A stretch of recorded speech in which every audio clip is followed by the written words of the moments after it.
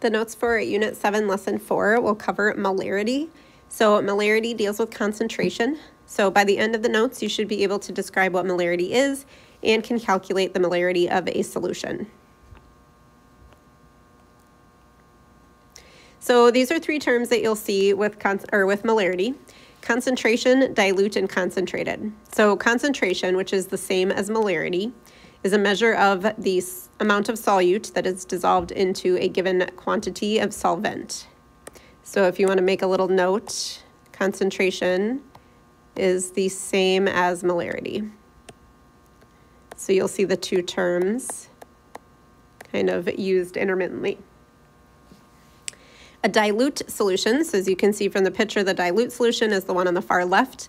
That is a solution that contains a relatively small amount of solute, whereas a concentrated solution, which is over here on the far right, is a solution that contains a large amount of solute.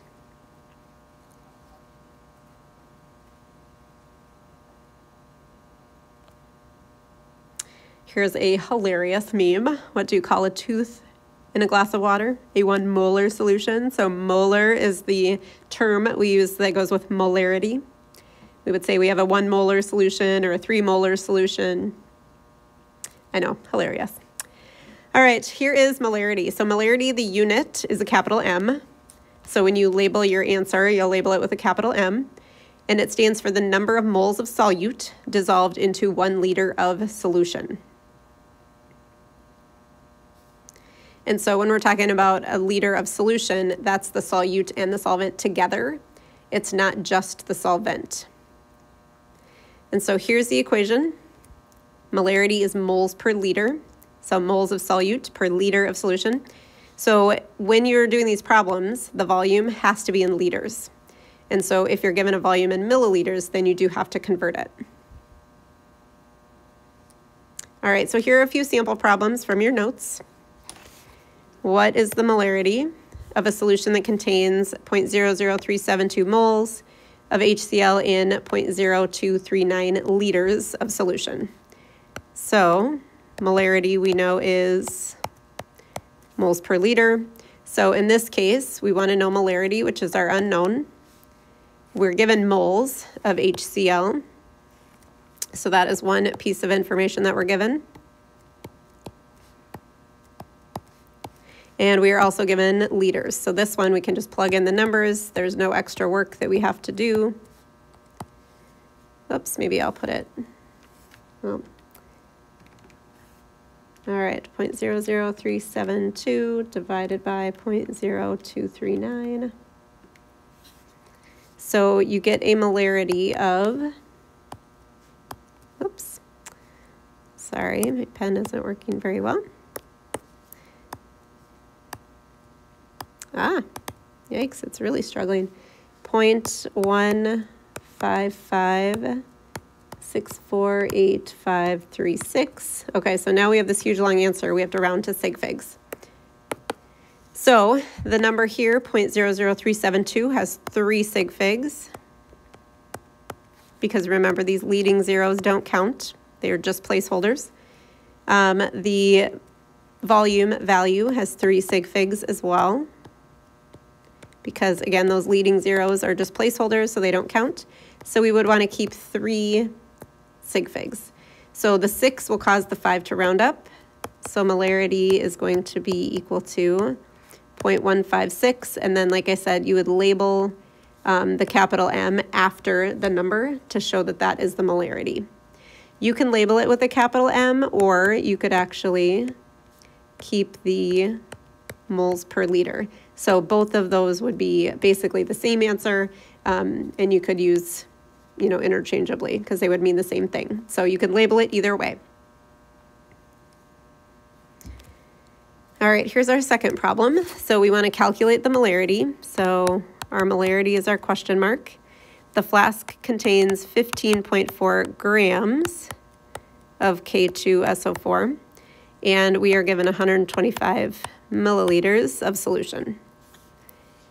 So remember, our formula is moles per liter. Whoops, I'm going to rewrite my L.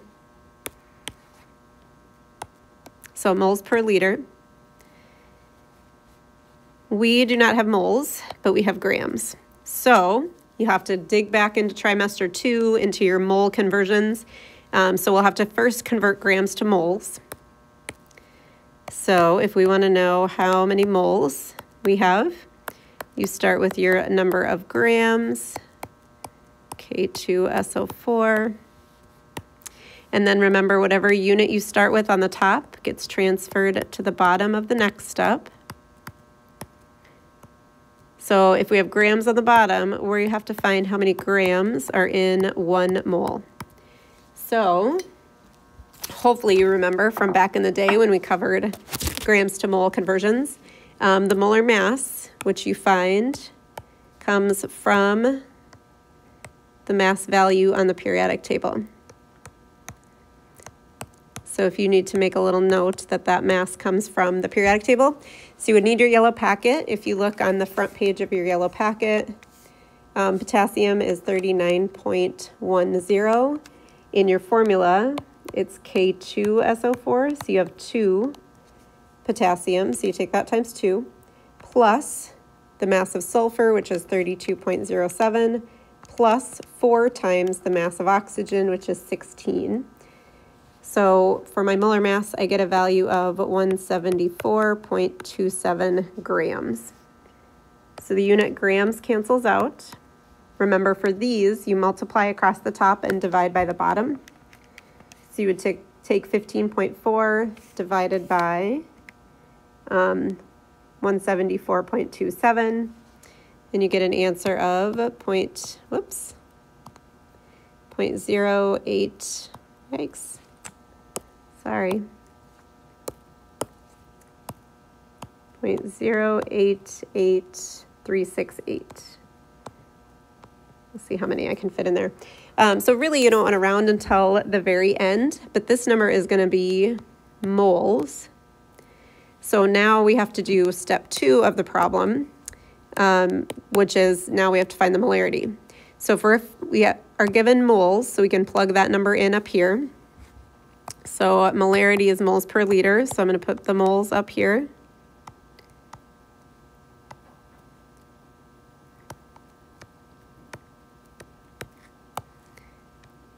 And then divide by liters. Well, we're not given liters, we're given milliliters. So if you remember from long ago, probably last year or 2 years ago even, there are 1,000 milliliters in a liter.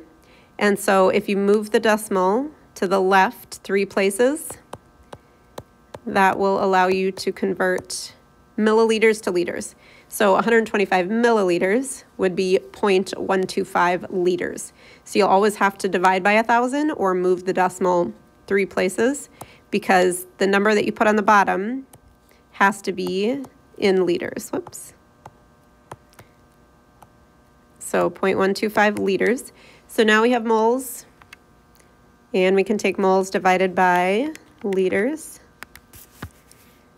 And we get an answer of 0.706948987. And then, of course, now we have to round to sig figs. So 15.4 has 3 sig figs. 125 has 3 sig figs. So I'm going to keep my 3 sig figs. So my final answer would be 0.707 molar. So you would have a 0.707 molar solution if you added 15.4 grams of solute into 125 milliliters of that solution. All right, last one. So this one is asking, what mass of Li2PO4 would you need to make 2.5 liters? So let's do we want to know how many grams. We have a volume of 2.5 liters, and we are given a molarity of 1.06. So there's 2 ways that you can solve this problem. One way is to use the equation and to kind of do a plug and chug type method. So if we know molarity is moles per liter, we can plug in the molarity of 1.06, which is given. We don't know moles, so that would be our question mark. And then liters, we are given 2.5 liters. So if you had this set up and you were going to solve for moles, you would want to get the 2.5 out of the denominator So you would take each side times 2.5 liters. So 2.5 times 1.06 gives you, and that would be moles, so it'd be 2.65 moles. Now we're looking for mass, so we have to do a conversion. We know in 1 mole of Li2PO4, we can look on the periodic table and find the molar mass. So again, you would look on the masses in the periodic table. So lithium is 6.94 times 2 plus phosphorus is 30.97 plus 4 oxygens, so 4 times 16. And I get a mass of 108.85. Moles cancels out with moles. So you would take 108.85 times 2.65.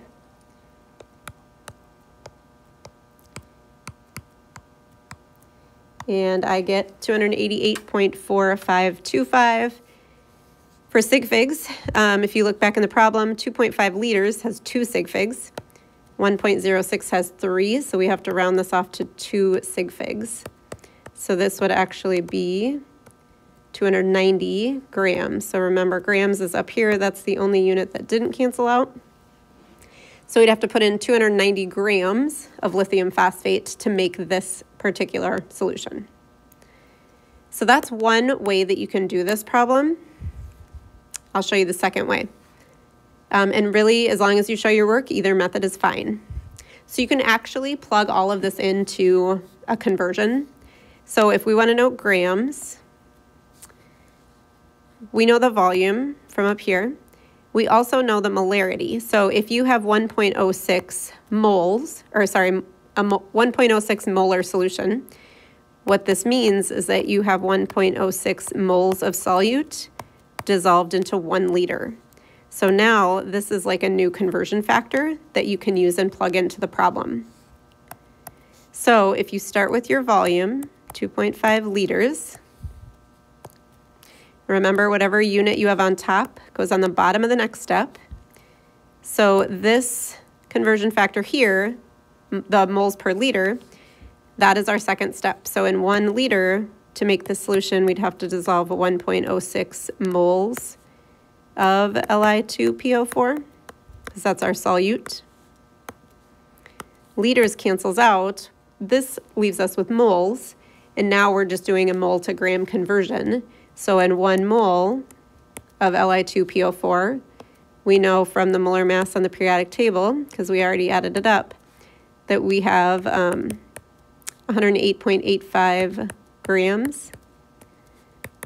So if you love these conversions, you can actually just always plug these, the numbers in, and as long as the units cancel out, you'll get the same answer. So we'll just double check to make sure we do get the same thing. So 2.5 times 1.06 times 108.85, and we get 288.4525, which then would round to 290 grams. So either method is fine. Like I said, as long as you show your work and show the process of your thinking, you'll be good to go. All right, so I think that's our last problem. So some of the problems you'll solve for molarity, some you'll solve for volume, and some you'll solve for moles. But sometimes you do have to make that extra step where you're converting grams to moles or moles back to grams. So let me know what questions you have.